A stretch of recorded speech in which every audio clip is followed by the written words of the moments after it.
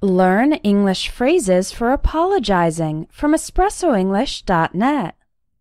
Number 1. Oops, sorry, or sorry about that. Say these phrases for very small accidents and mistakes, like when you step on someone's foot. Number 2. I'm sorry for, I'm sorry that, and I apologize for. Say these phrases to apologize for specific bad things you did. The last one, I apologize for, is more formal.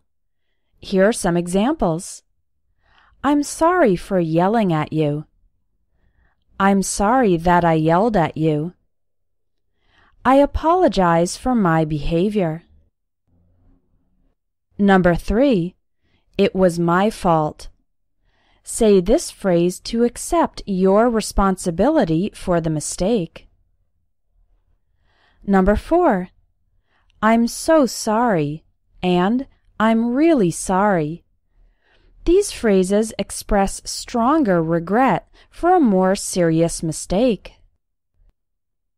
Number 5.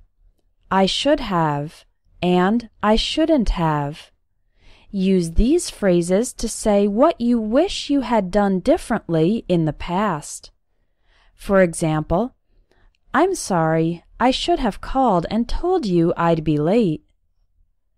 I shouldn't have taken your book without asking. When spoken fast, these phrases sound like should've and shouldn't've. Number 6. We deeply regret, and please accept our apologies. These phrases are more formal and are typically used in business letters. For example, please accept our apologies for the delay in delivering your order.